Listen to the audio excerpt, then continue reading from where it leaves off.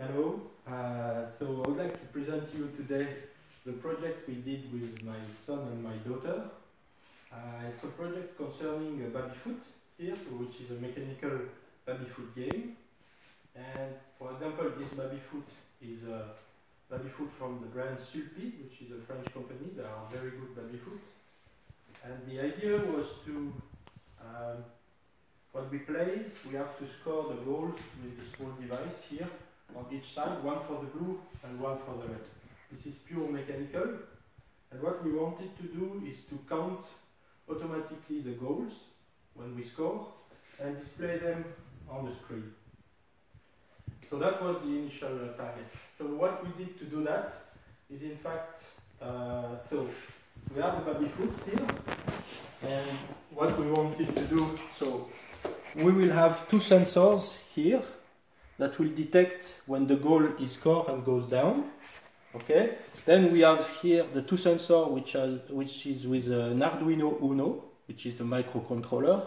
This Arduino Uno sends some information through the USB cable here. Then we have here a Raspberry Pi, which is the computer. It can be whatever computer, but here we use a Raspberry Pi. You can see here we have internet page open on the Sulpi, so this is a very interesting computer. And then we have a display on this screen, which is a TV. It can be also a computer screen. So we have programming in the Arduino Uno a little bit, and we have programming in Python, which is the language, a free language in internet. So overall, all this system, except the TV, costs less than 100 euros, so it's very cheap, including the computer. So it's very interesting. It's not so much. And okay, so now we'll show you how it works.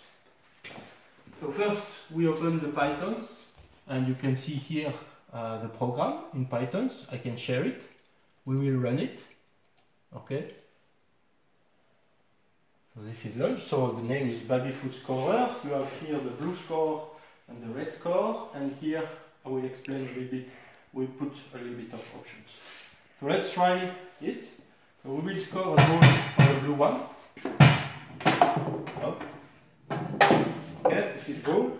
So it will display a little bit later because the sensors are only in the bottom here.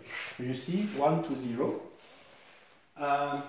So we put another function here, which are these two buttons, plus and minus here, because if the ball goes and hits here and goes out, then the device will not count it because the device is here.